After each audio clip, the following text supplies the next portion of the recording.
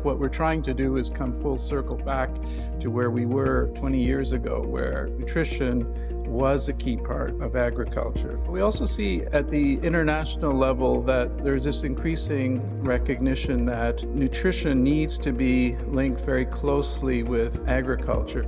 There's not one single simple tool that can make agriculture and nutrition work better together, but rather a series of related actions that all of us working in rural and agricultural development must take.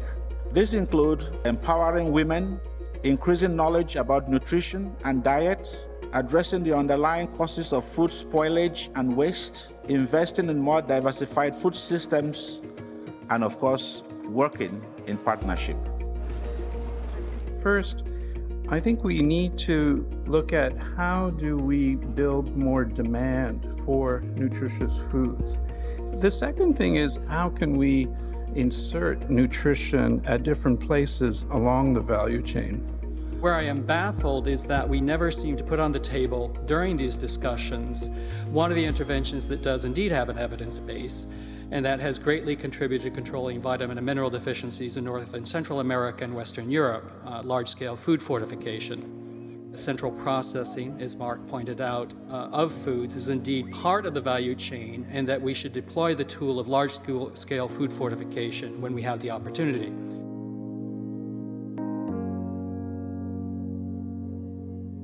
I walked into the office of a director of agriculture, and I wanted to talk to him about nutrition in agriculture.